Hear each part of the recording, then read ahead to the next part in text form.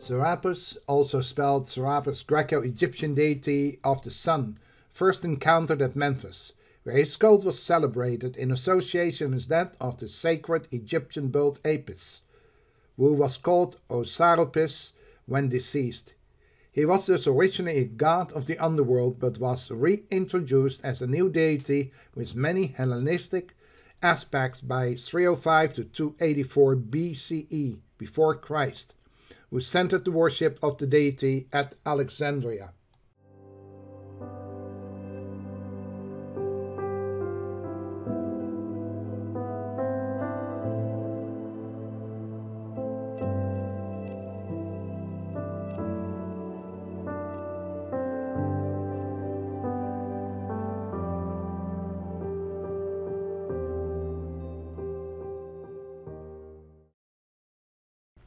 A letter from the Emperor Adrian to Sylvanus, 134 AD. That means it was 134 years before Jesus was born. It stated, Egypt, which you commended to me, my dear Sylvanus, I have found to be wholly fickle and inconsistent, and continually wafted about by every breath of fame. The worshippers of Serapis are called Christians, and those we are devoted to the god Serapis call themselves bishops of Christ.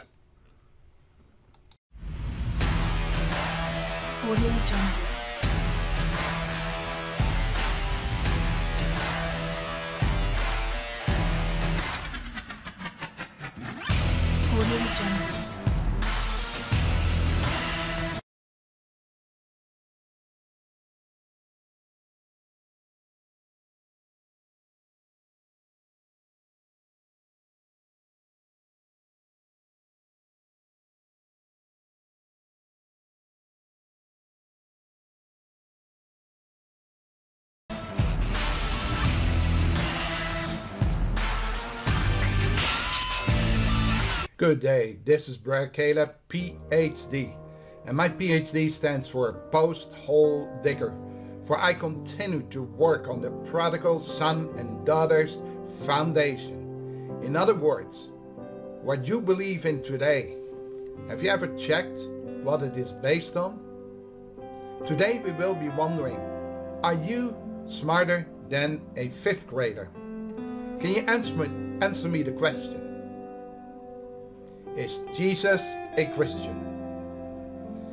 When I posted that the first time, my wife got a little bit upset. She says, no, don't do that. But you know, the fact is that most of us don't pay attention to what is normal. Everyone is a Christian, or many people are Christians. But the question is Jesus a Christian? And if the answer is yes, then praise the Lord. But if the answer is no, I want you to be a bit concerned. Because what in the world are you celebrating in December 25th? Jesus Christ was born in a little manger? Whoa!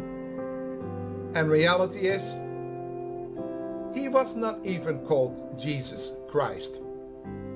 Wow! Now, confusing? Let's find out if I'm wrong. Because I believe that's what you would love to find out.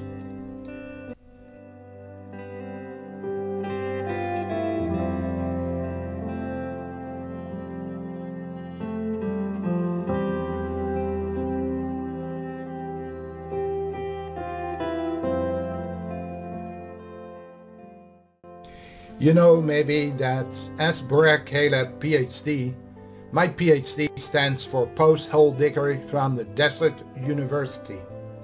Just to sum up, I am nothing special. I'm a normal guy like anybody else. When I grew up, my mom passed away when I was 6 years of age. I ended up in an orphanage with my brothers and sisters for 7 years, and then my father remarried to somebody from Indonesia. Most people would be very happy, but I did not know what it was to live in a normal family. I was the oldest, and therefore shortly thereafter, when they found me hanging on a on the outside of a 2-story building, almost at the top of the roof. I was kind of kicked out, and I slept on the street. Sleeping on the street, and that was in 1967, 66, 67, I ended also up working on Wall Street. That was my desire for a long time in the mid-90s. So yes, I have done one as well as the other. And in the process, I was supposed to learn an awful lot, which I always done. I loved studying, but one of the major issues that I never questioned was my professors. The man of God that spoke, the man that taught me how to read the Bible, how to study the Bible, how to work with the Bible, the different schools where I went to. I was raised in a Roman Catholic when my mom was still alive. When she passed away, we were no longer eligible, or whatever it was called. Although I was an altar boy, I ended up in a seminary. And then from the seminary, I worked in a practical Bible school. Worked for 12 years as an evangelist in a maximum security prison and some other prisons around the world, where I had a chance to speak and share with inmates. Till I became an inmate in Canada, where I stood up against a Freemason.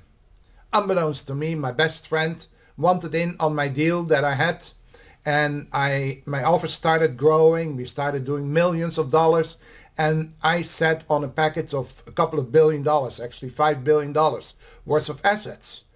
My best friend wanted in on the deal, and when I turned him down, he was so upset. He said, "You're gonna regret this. Do you know how much power I have as a Freemason?" I had no clue. I was supposed to know because it was part of my study requirements, but I just glanced over it. He happens to be the head of the Freemasons. And since then, I learned if someone is determined to break your business, to take everything away from you, to lie, to steal, and to destroy, that person is working for Satan. So coming back now to today, Brer Caleb. What happened with Brer Caleb? Well, in maximum security, I was allowed to do certain things. Actually, before I hit maximum security, we were 18 years in court. Normally, somebody that kills someone, and he kills 1, 2, or 3 people, at least in Canada, you go before the judge. The judge will say, well, did you do it? Did you not do it?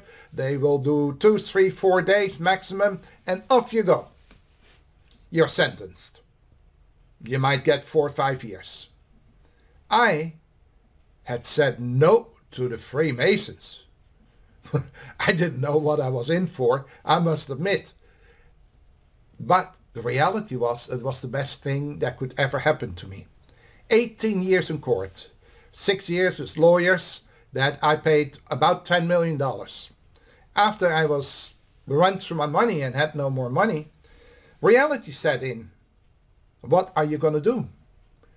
And as I sat in a cell, I requested a computer and books, law books, and I studied the law.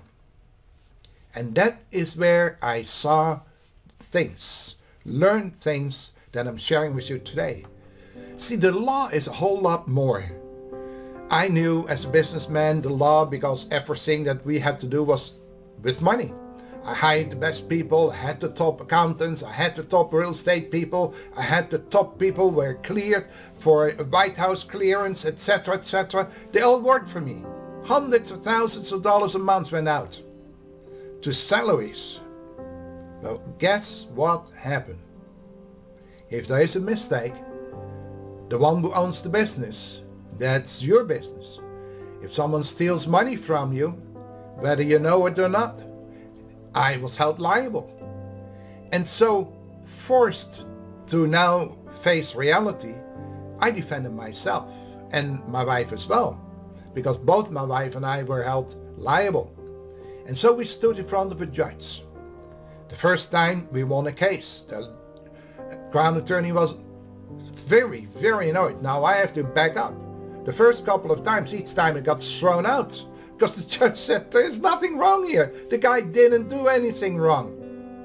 But if you have evil working against you, they will come up with something. So after several years, 2005, or actually 2003, I got arrested because now they had a co-accused. The only problem with the co-accused was he was being sued for $200 million by certain groups from America, a group of believers, unbeknownst to us. And he had made a deal with the crown that he would go against us and say that everything was invested with me. The only problem was we had never seen his money. We saw a little bit, and when I say a little bit, it was slightly under $1 million, of which 35% had been returned, but that was not good enough. And so we went through court, and as we defended ourselves 12 years later, 2012, the judge sentenced me 6 years times 3, and my wife got 2 years. The co-accused, he got time off, I believe, no, 2 years. The amazing part was we continued studying, and as I became more familiar with the law, I was told by the inmate committee, it's impossible, you cannot do that, that's impossible, and I appealed. The lawyer recommended me, forget it, you can't do that. I was told again by the inmate committee, you cannot do that because we are all facing the same. And now we had a little problem. I had studied the law and I knew that we had a right. And guess what happened?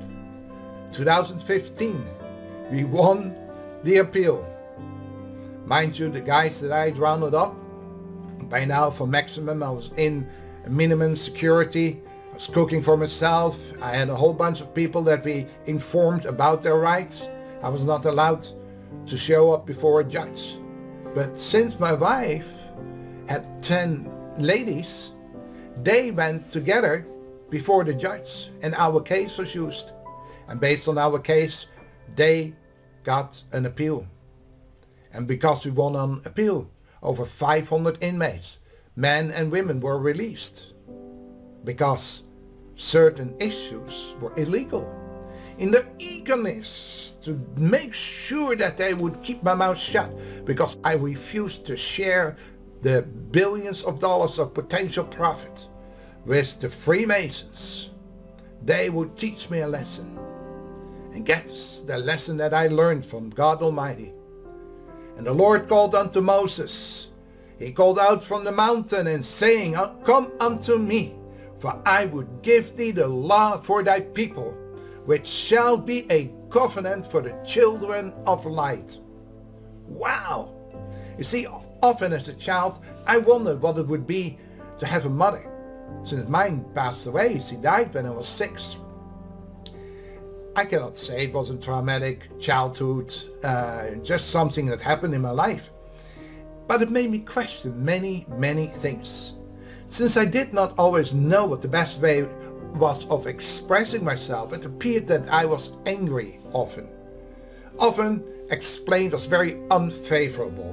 As far as I remember, I stuck my nose in my books, and one book I carried with me was a book from Norman Vincent Peale. And his book was called The Power of Positive Thinking. Yes, folks, books has helped me through.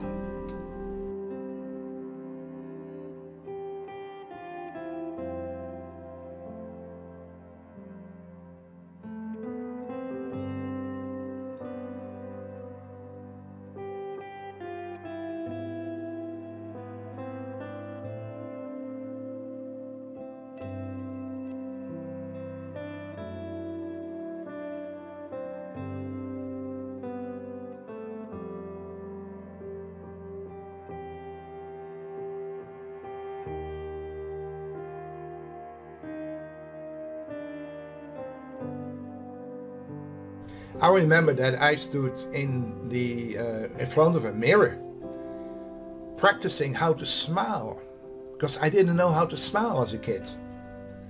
But I learned some other things as well.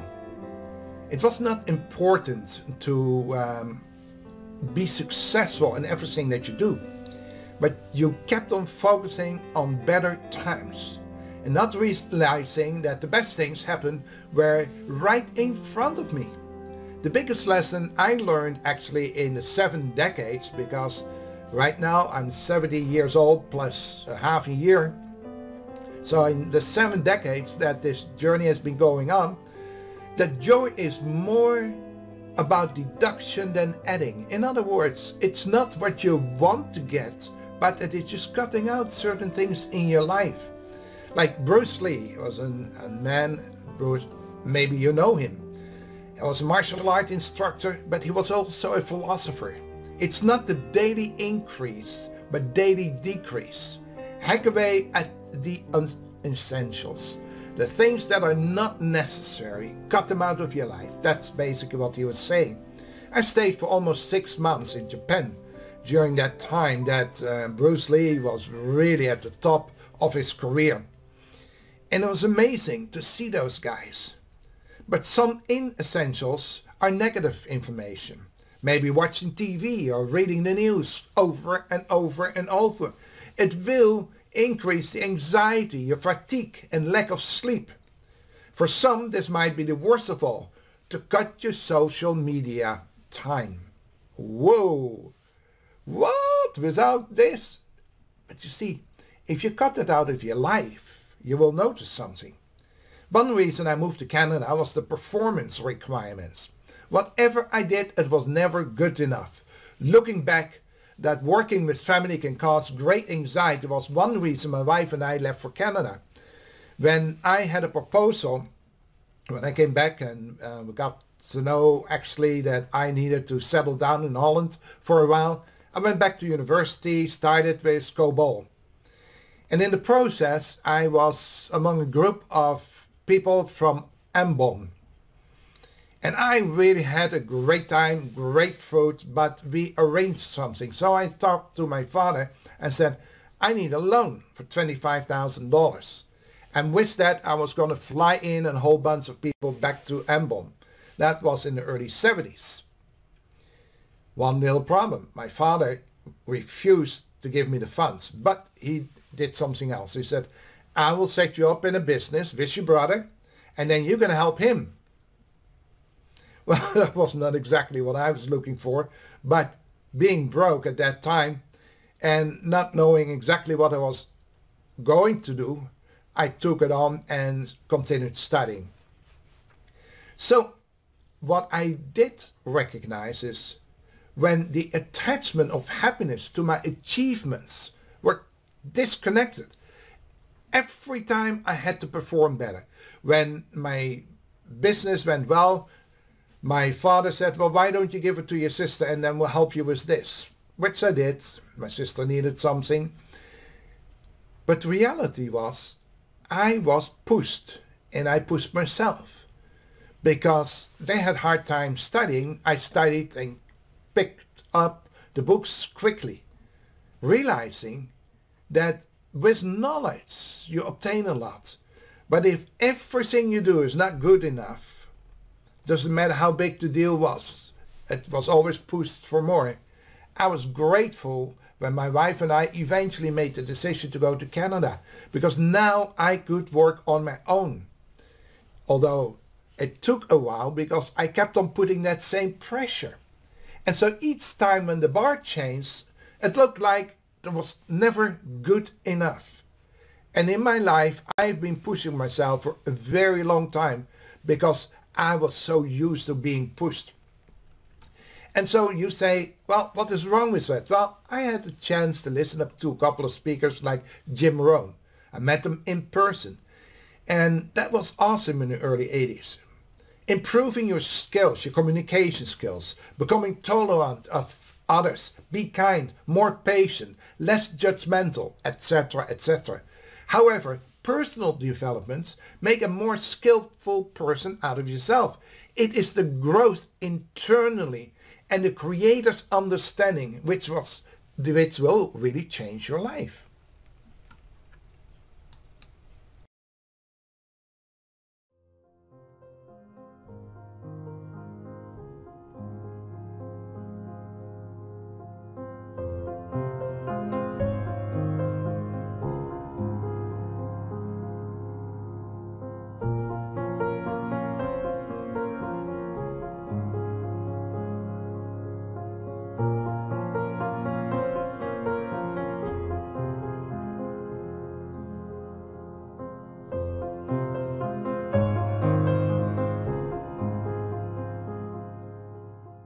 And now we come back to the situation, is Jesus a Christian? Now, when Mr. Trump was elected, he said, I will bring Christmas back, because he likes the celebrations for Christmas. But when someone in authority speaks, most of us realize to pay attention. So people go, wow, we're going to choose him. And millions of people, and particularly the body of Christ, there are about 200 million people that claim to believe in the United States. And 71 million people re-elected Trump because whatever it was. But not voting for a moron shows that you have maybe good judgment. And when I say a moron, it's someone that does not understand. Because if Jesus is a Christian, okay, I can follow that. But what if Jesus is not a Christian? See, Christian, the name Christian was a follower of a deity, of a God. And that was way before Jesus was born. So the gods that people were praying to were Moloch, were satanic, were baby killers. You sacrificed the baby, and the blood from the baby was supposed to satisfy the gods. That is what a Christian was. So how in the world that we get to change from the people that followed Yahshua HaMashiach, because that was the proper name of Jesus, that got changed by the Greek philosophers into Jesus. And now we have people that call themselves Christians. Well, they were followers. Christians were followers 100 years before Jesus was born. So how in the world can we switch from the followers of Yahshua HaMashiach, which represented the way, the truth, and the light? So we have a little problem. Now, I can go very deep and very heavy, but I go simple. Okay, let's go to the bondage of darkness. And the Lord called Moses out of the mountain. In other words, Moses, come over. And Moses said, yes, Lord. And said, we shall have the light, we shall have the law for thy people. So I will have a law for your people, which shall be a covenant for the children of light. Now, remember in paradise, there was also an agreement. God created everything, and Adam and Eve were around, and all of a sudden Satan came in, and he got them out of the paradise by persuading them to listen to Satan. Then we have a recognition, eventually Moses, the man of God, who spoke with God directly. He had the tablets. He had the 10 commandments. But they worked for the children of light. And so when Moses walked down with the 10 commandments, what happened? He saw them dancing and celebrating and praying to a golden calf. And he got so mad, he destroyed those 10 commandments.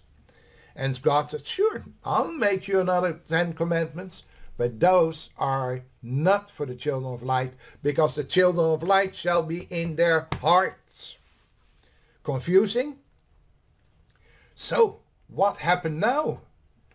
In the law, I am the law, God says, which has brought thee out from the depth of the bondage of darkness. So there was a bondage, a darkness. So the agreement that the Lord had with Adam and Eve, that he wanted to renew with a new covenant, that is the covenant that Jesus completed. Confusing or simple? Adam failed. Moses could not complete it because the 10 commandments were pulverized, because he got so mad how they were insulting God. And now God gave him a third chance, and Yahshua HaMashiach was the one that completed that covenant. Because why is it so important to understand the covenant of God? When God speaks, his words are law. That means when he set the human beings to live eternal, the tree of life, okay, that means that that is law that has to happen. But the children of God, Adam and Eve, were persuaded by Satan to take a hike. And so now the will of God was stopped for a moment because the eternal life for the children were not there. And now the door was open, the way, the truth, and the light. And that is why Yahshua HaMashiach is not Jesus the Christ, born in a manger. He is a man of God that opened the way, the truth, and the light. And now the new covenant that God got close with them, those are for the children of light. And so if you call yourself back to bondage of darkness, and you call yourself Christian, and you wondered, what in the world is the problem? Why are we constantly running into disaster after disaster? Because we are not even following the 10 Commandments. Yes, folks. When Yahshua HaMashiach spoke about the 10 virgins, 5 were wise and 5 were foolish. And we have automatically people say, oh, but that means 50-50. I could be the one. No, that's not how it works. It was an example of those that were the children of the light, where God himself was totally manifesting his power in the life of the 5 wise virgins. So if you claim yourself to be a Christian, go back and find out what a Christian meant. Why was Plato talking about Christians and the bishop of Christ? People that were praying to deities. And if you go to Iran, you will find a lot of the gods there connected. And you say, yeah, but what is it going on? Nobody told me. Well, I'm sharing with you. It sounds strange, but legalistic perversion, something that is perverting the Torah, God says there is a no-no. So the community of the body of Christ, if we now select a president, he is in the White House taking out all kinds of weird stuff because he is promoting certain things, and the body of Christ, the leadership, or those that I consider leaders like Paula White, Sid Roth, John Hakey, and there are more leaders, I understand that, Kenneth Copeland, Pat Robertson, those that have an impact on millions of people, and they are claiming that God spoke for President Trump will be re-elected, and there is another president-elect. When do you wake up, folks? I'm not attacking you. It took me 7 decades to learn this. Then it took me actually 1 decade to verbalize it. Because as I was writing the book about the deception protocol for the blueprint, the prodigal son blueprint, a book that I published last year in Amazon, it became more and more clear the spiritual aspect what I had to learn. And as I am now verbalizing it, I'm sharing with you. Some of you folks say, well, it's utterly nonsense. I would suggest focus on the fact that if a judge was asking you, why do you believe in Christ? Why do you call yourself a Christian? Is Jesus Christ a Christian? Then maybe it was correct what I shared with you. See, the first time when I heard this, I got mad and said, that's impossible. I don't want to believe it. But facts can't figure. But figures don't lie, but liars can figure. If you are a person that is honest to yourself, you owe it to yourself to figure out what is happening. I am the one sharing with you. I learned it before a court in Canada because the law, there is a special connotation.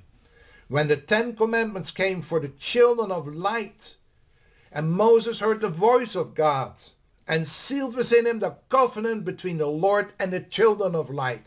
Folks, that is awesome. But for those that are not walking in the light, there is a depth of bondage, of darkness. And you know, when it is dark, like we're facing now in this society, it's scary. If we face a pandemic and we don't know where we're going to, it is scary. But if you get to know the Lord of light, and you become the children of light by following the way, the truth, and the light, that is the message that Yahshua sacrificed his life for. Not to be a little baby in Bethlehem. Because that is nonsense, folks. I hate to bring it to you. But wake up and smell the roses. And the solution? There is a simple solution. It took me a long time, but I repented. It took me a longer time, and I repented. Because I noticed repentance, what you say, and repentance that you do are two different things. So folks, I hope that this will help you.